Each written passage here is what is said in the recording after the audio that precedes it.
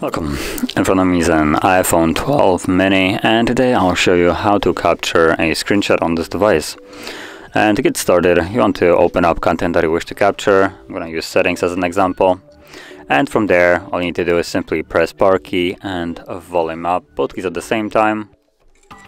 Gives you the animation, as you can see.